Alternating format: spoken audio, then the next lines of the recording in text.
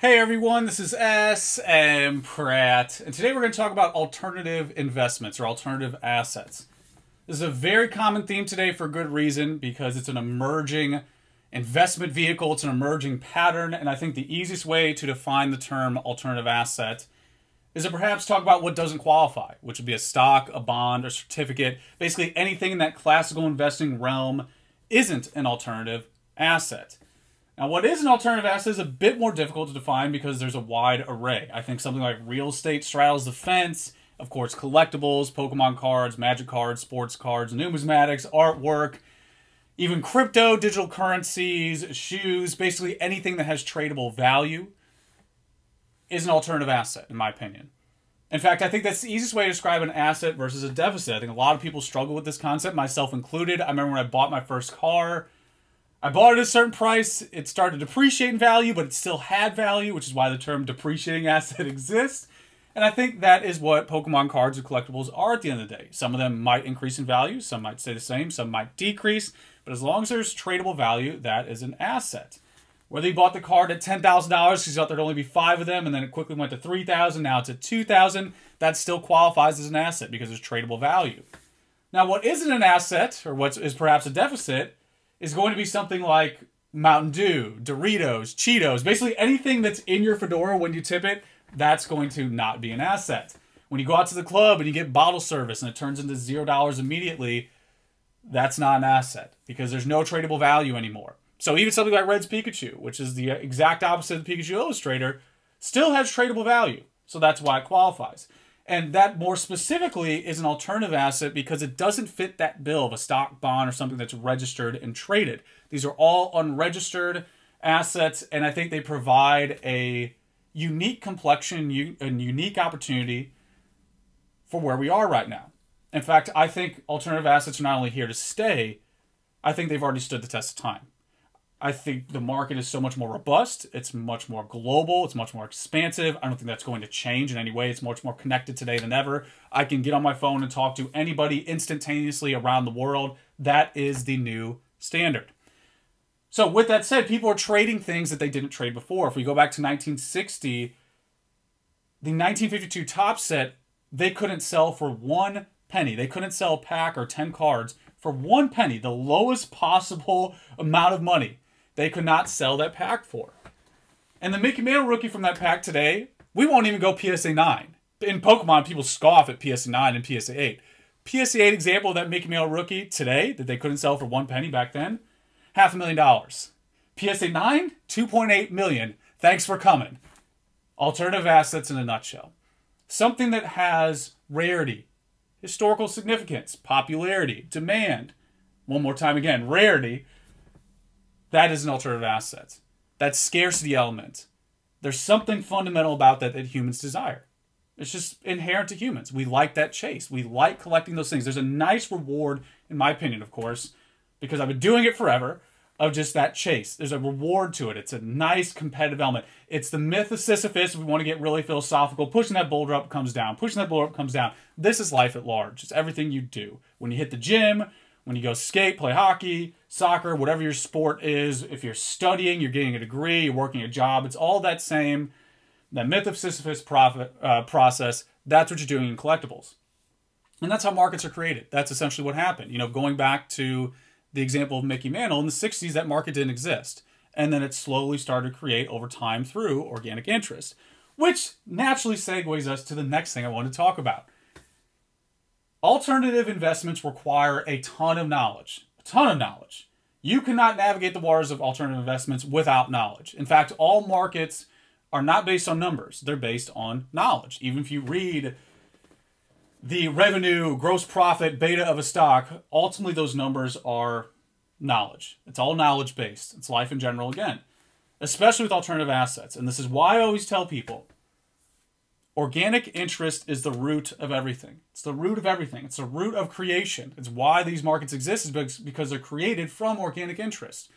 If you have organic interest, you're naturally going to be engaged, which inherently you start acquiring knowledge from that natural engagement, which lowers your risk. It increases your potential. Whether you're here to just buy the cards for emotion, you want to do it for a living, or there's a mixture of those two, at the end of the day, that organic interest is going to provide the necessary variables to increase your probability of success. Now, underline the word probability because there are no guarantees in life. I don't care what you're doing, who you are, how smart you are, how beautiful you are. It doesn't matter. There's some element of risk in everything.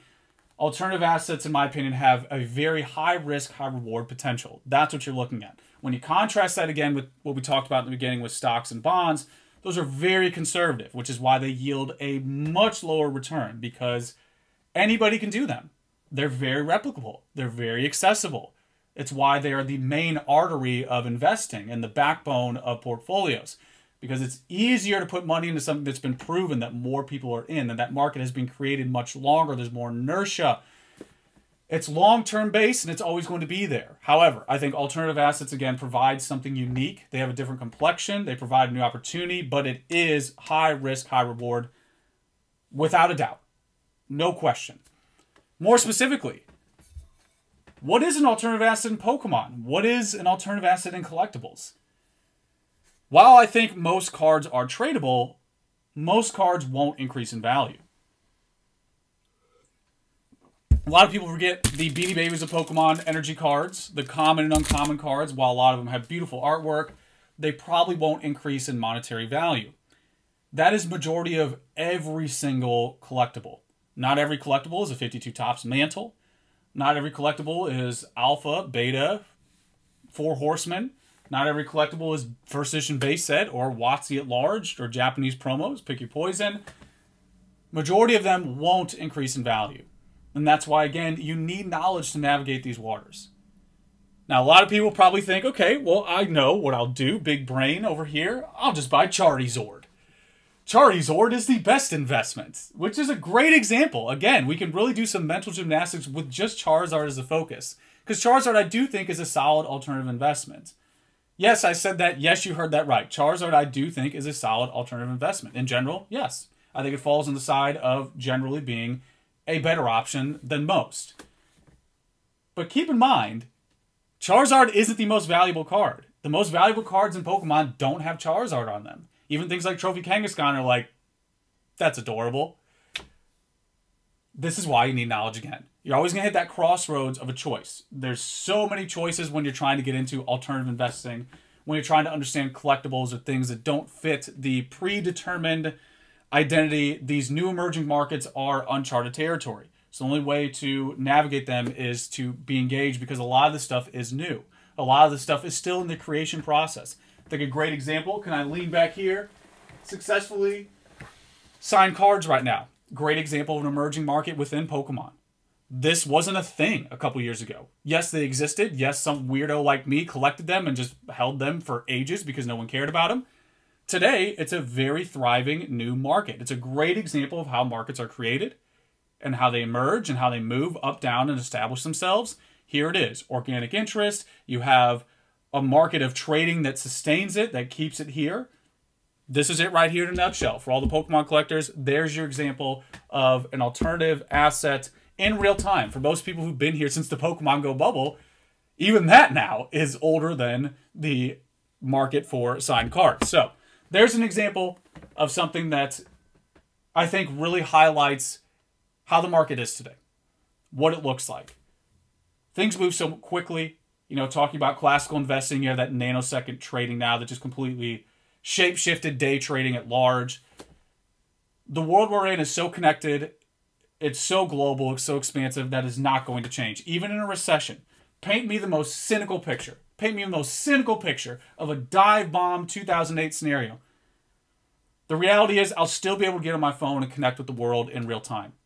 I'll still be able to get on Discord and see those beautiful memes in real time. That's not going to change. Alternative assets are here to stay. As cringy as they are sometimes, they do have relevancy. They are relevant. And I think a nice way to close is that something like Pokemon, in my opinion, I think is primed for alternative asset trading, because when you look at sports cards, it's very optimized. If you look at what PWCC is doing, they're trying to create basically an ebb and flow, a cycle of liquidity, trying to increase liquidity for collectibles. And in that, they're trying to compare and contrast to the S&P 500 because they have growth over 20 years, 25 years that they can show. and calculate and quantify. Where I think the thing Pokemon has is it's new, it's emerging, but it has more rarity to it. You know, when you look at the Mantle rookies, when you look at Lotuses, when you look at the top of every hobby, Pokemon cards are much rarer. You know, even Honus Wagner, Pokemon cards are much rarer, if not the same rarity as that. So therefore, I think that's the big potential with something like Pokemon, is that when there is more understanding, when the market naturally grows with time, that will be the thing that I think is Pokemon's saving grace, is that combination of immense popularity, history. We grew up with this. It's our experience as 90s kids. That rarity element is paramount. And also things like Pikachu's not going to have a steroid problem. Charizard doesn't need to do steroids. He can breathe fire. I mean, you're not going to have Blastoise funding some type of opioid crisis. That's just not going to happen. That's not going to be a thing. So you have, again, an item that I think is tailor-made to be an alternative asset. It already is, whether you like it or not. That is already what it is, inherently. And again, it's here to stay. Because I think ultimately people enjoy this. I enjoy this more than stocks. While I have a boring old 401k that I never look at, this is much more engaging to me. Even if I don't always hit it out of the park, there still is an engagement and enjoyment that exists. It's unique again. It's a unique complexion. So that's my take on alternative assets, alternative investing. I think it's here to stay. I think it provides something unique, but don't forget, don't get it twisted. High risk, high reward. You can't escape that. If you want no risk, you want to sit back, get your throw blanket, feel the microfibers on your chest, classical investing's for you. Wait 30 years, be a hard worker, create passive income. There you go, follow that model.